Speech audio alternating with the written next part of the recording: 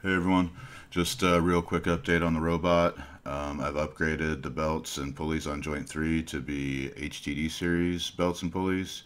The HTD series has a curved tooth profile, and this setup is, has twice as many teeth as the previous L series belt. This is, kind of an upgrade that I've been wanting to do for a while.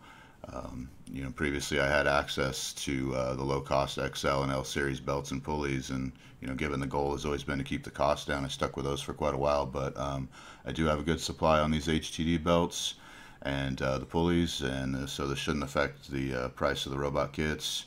The HTD belt has better engagement, less slip or backlash, and shouldn't require as much tension as the L series. So I'm always working on ways to improve the project, so I'm excited about getting this out there. I've released a new version of the manual. There's just a couple steps that change slightly in the assembly order for installing the pulleys.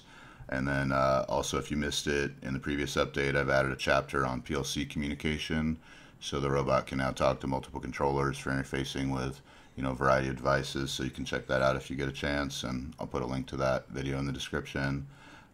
Just got these pulleys in last week, so tested them and wanted to get this update out to everybody as soon as possible.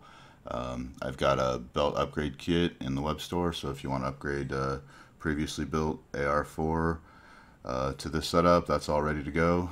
So yeah, that's it. So reach out to me if you have any questions about the project. My email address is info@annonrobotics.com, and you can also find that on the contact page on the website, and there'll be a link to that below also.